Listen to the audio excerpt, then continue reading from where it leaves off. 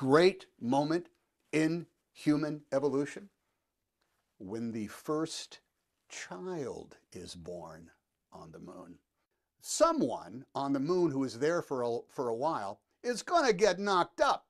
And it might not be the best thing in the world to send that pregnant woman back to Earth. So maybe the thing to do is just keep them up there and welcome the truly first alien born human being.